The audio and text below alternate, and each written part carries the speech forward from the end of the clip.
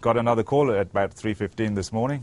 There were collisions at the higher energy, 2.38, and there was a program that was to be done was to squeeze the beams. Squeezing means actually focusing the beams, making them narrower, so that when they cross, the probability of a pair of protons interacting actually is much higher.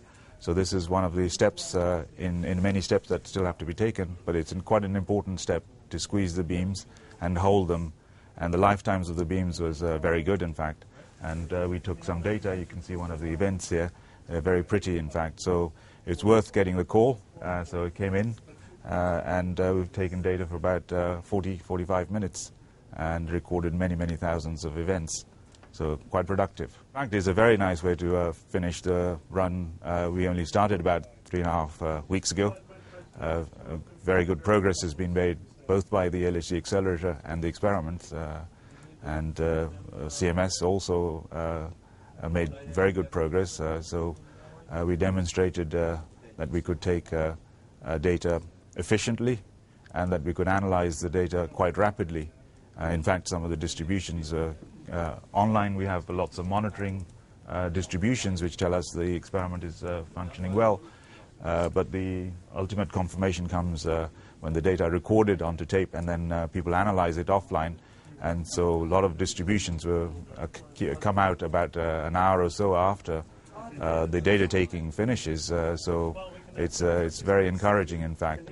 And even more encouraging is that when you look at these distributions, the first things we look at is the detector functioning well. There are many, many distributions which tell us the efficiencies of recording tracks, for example, or reconstructing tracks, and numbers of hits on tracks, the resolutions in space and time, resolutions in energy, missing energy resolution, or missing transverse energy resolution.